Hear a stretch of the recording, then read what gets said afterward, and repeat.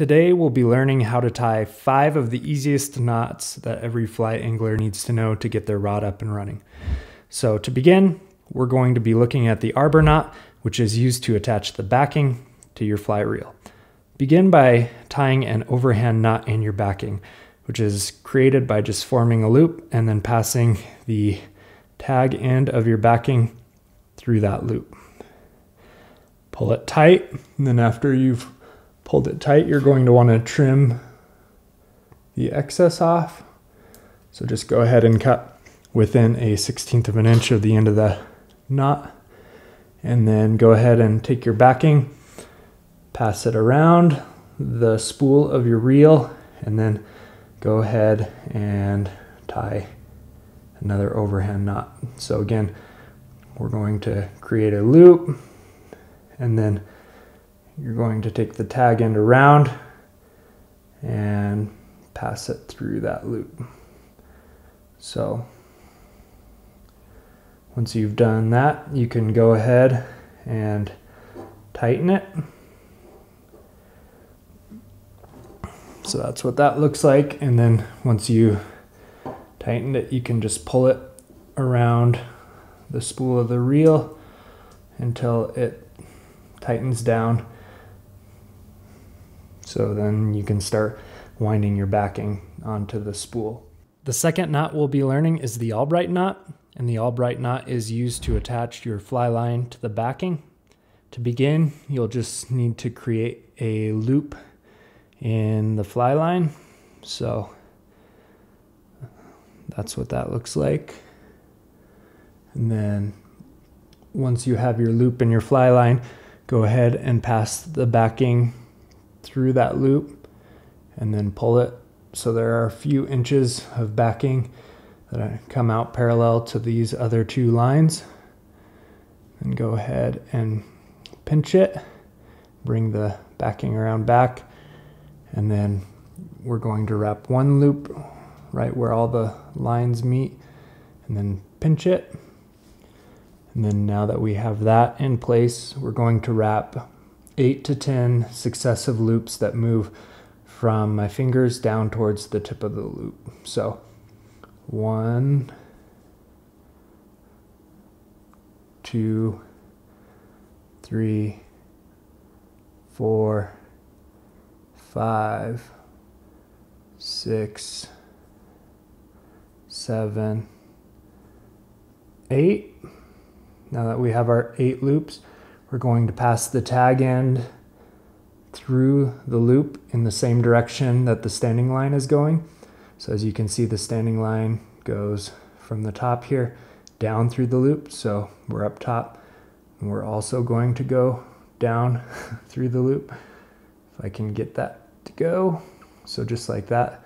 Now that both are going the same direction through the loop, we're going to pull it tight. And you can kind of coax the loops down the line, and then just continue to pull it until all the loops are down towards the very tip. Just like that. And as you can see, you'll wind up with a nice flush knot. So once you've pulled it tight and you've got it all adjusted, go ahead and take your clippers and just cut off the excess.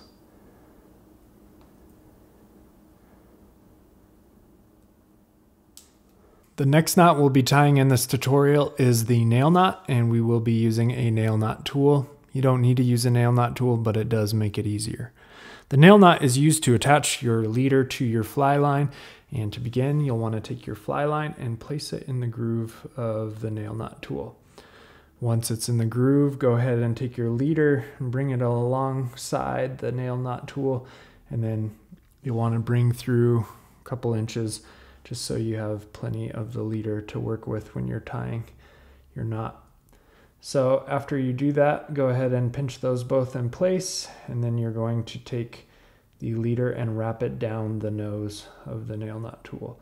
So you're going to want to do consecutive wraps right next to each other down the nose, and you'll want to do 5. So there's 3, and we do 4, and now we have 5 wraps around the nail nut tool. So now that we have that, we're holding it and pinching it between our thumb and our pointer, and we have the end of the leader, and now we're just going to work that up the groove of the nail nut tool.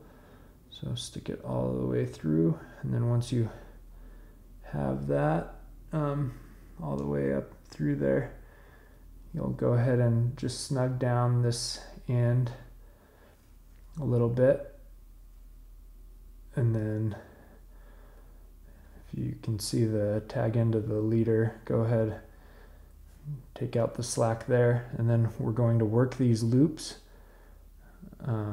gently down off of the tool, kind of tightening as we go and taking out the slack.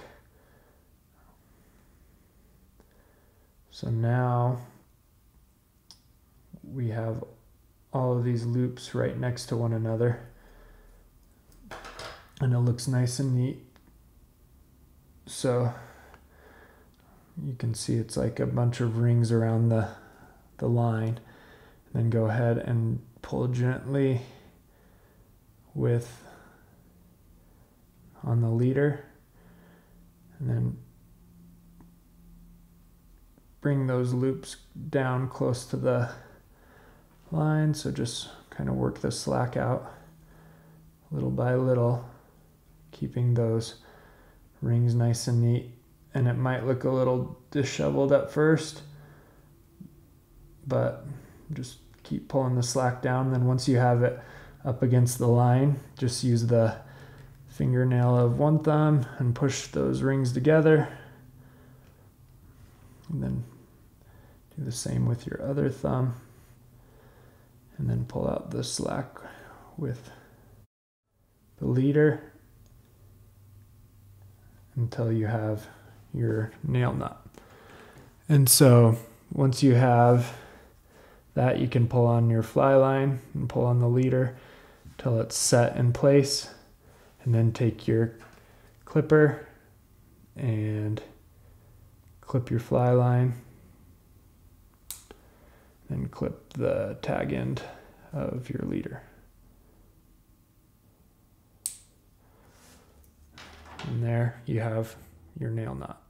The fourth knot we'll be looking at in this tutorial is the double surgeon's knot, and we're using the fly line and backing to demonstrate, but normally you would have your leader and your tippet.